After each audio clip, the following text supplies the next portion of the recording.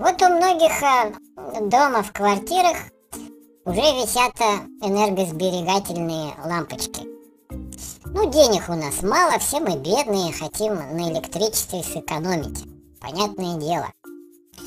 Хотя пора бы уже и на светодиодные переходить. Времена тоже такие настали, что надо в ногу со временем идти.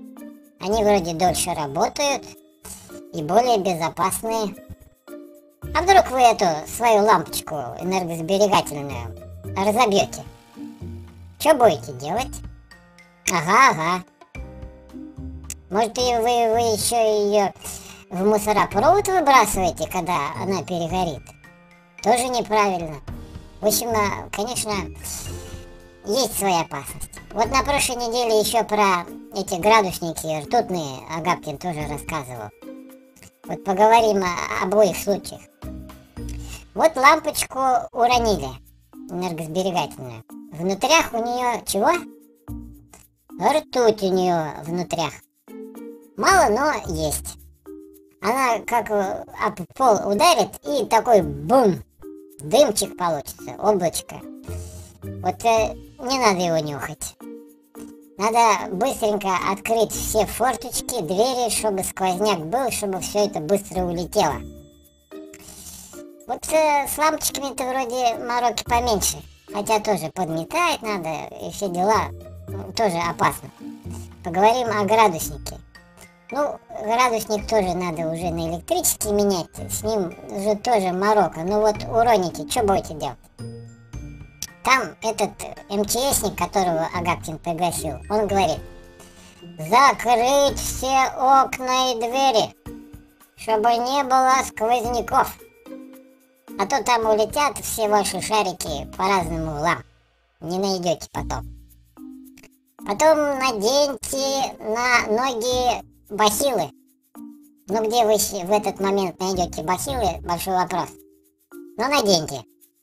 Наденьте на лицо респиратор. Если он у вас есть, конечно. Ну или медицинскую маску. Чтобы не дышать вот этими парами ртути. Кушать можно, проглатывать можно ртуть, ничего с вами не случится. А вот дышать ртутными парами вредно. Вот. И аккуратненько 2 листочками бумажки, или же спринцовкой, если у вас такая найдется, спринцовкой, ну, значит, ее в себя всосать, в спринцовку, и в банку с водой. Потом звоните 112, и вам там объяснят, что дальше делать. В МЧС или в санэпидемстанцию. Это еще не все, между прочим. Снимайте с себя всю одежду, кладете ее в полиэтиленовый пакет и тоже презентуете ее МЧСникам. Ну, мне так сказали на передаче. Хотя, потому что стирать вроде бы как бы вредно, носить тоже вроде как бы дышишь. Но есть другой вариант. Уронили градусник, снимаете с себя всю одежду и голышом, только в носочках, собираете всю эту ртуть в баночку. Вот. Это второй вариант.